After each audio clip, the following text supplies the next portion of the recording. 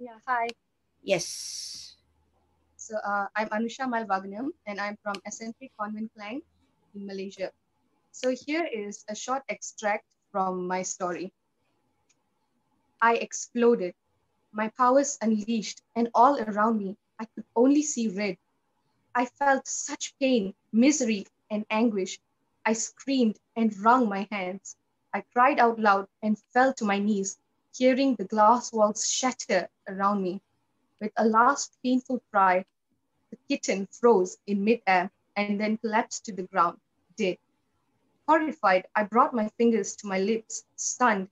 I looked around me at the destroyed room, shards of glass on the floor, the light bulbs hanging from their sockets, and the kitten's dead body, its eyes still wide open in terror.